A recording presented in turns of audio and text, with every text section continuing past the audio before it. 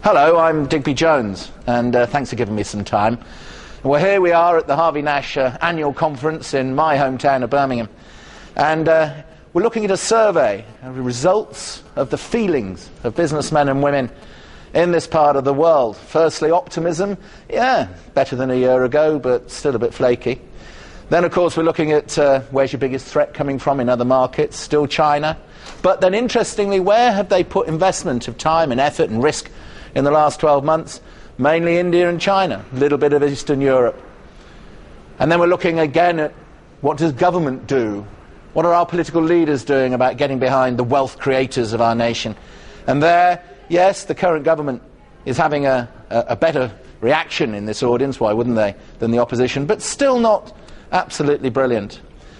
And of course there are some challenges at the moment which every businessman and woman understands but could just do with a bit of a leg up. For instance, the private sector has got to mop up these redundancies coming out of the public sector as we rebalance the economy. So can someone explain to me why we have a tax on jobs? Employers' national insurance contributions is the only tax in this nation that doesn't tax income or capital gain, making money, but taxes the creation of a job. Are we mad? For instance, we have a government that says, I believe in a manufacturing strategy, and at the first whiff of gunshot, what do? Go and buy German trains, not those made in Derby. That really helps, doesn't it? A government that knows the price of everything and the value of nothing. And then an opposition leader who stands up and says, all you businessmen and women out there, you're at it. We don't like you. Well, that really helps when you think that business is the only agent in our society that generates taxation. Because when you make money in a business, you can either reward the shareholders, they pay tax on it, keep it in the business, you pay tax on it, or you employ people and they pay tax on it. So at the end of the day, if you don't have business, you don't have taxation. So business and government, those who make the rules, I think business is entitled to have those who make the rules actually working alongside them and not against them. Is it better than a year ago? Yeah.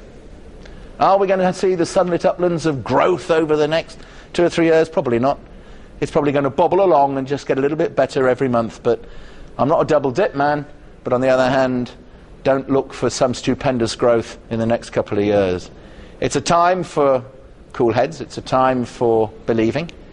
It's a time for investing in people. Get the best out of those you have. Train them, skill them, and take the risk. Employ one more. Because they will always be grateful, they'll always support you, and at the same time you can maximise their talent and deliver the goods. Thanks for listening, thanks for watching me, and have a good day.